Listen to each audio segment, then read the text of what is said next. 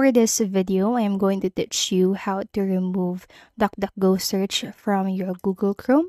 So it is actually quite simple. The first thing that you need to do is to open up your Google Chrome in your device. And then once you are in here, just hit the three dots icon situated on the upper right corner of your screen. And from the options, go ahead and select Settings.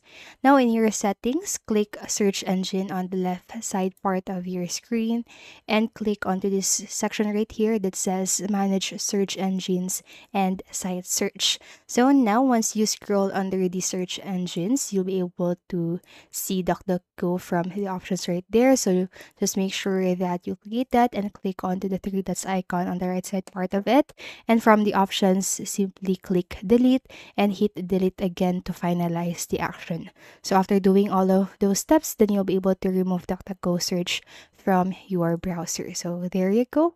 It is now removed. Now, if you have accidentally set up DuckDuckGo as your default browser, so for example, right here, it says DuckDuckGo, you can change that by clicking onto this change button right here and select the Google search engine that you want to use as your default search engine.